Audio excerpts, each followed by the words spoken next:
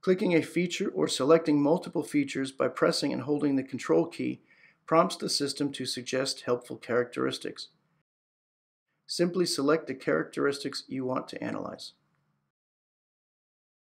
Using the distance between a line and a circle as an example, you can use the live image to decide if you want to analyze the distance between the line and the center of the circle or the line to one of the circumference points.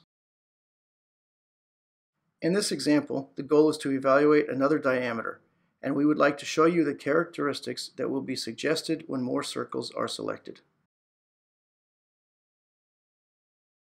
The linked pitch circle and the angles between the features are recommended.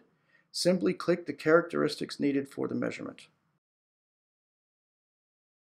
If you need to quickly program additional characteristics, such as distance, angle, or diameter, simply activate the characteristic and select the required features.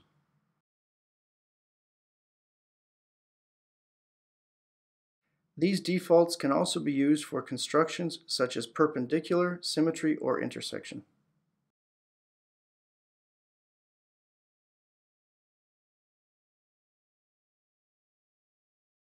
Pressing the Select button again prompts the system to suggest useful characteristics. As already mentioned in the live view, you can decide which distance you want to evaluate. This can also be done in the characteristic properties.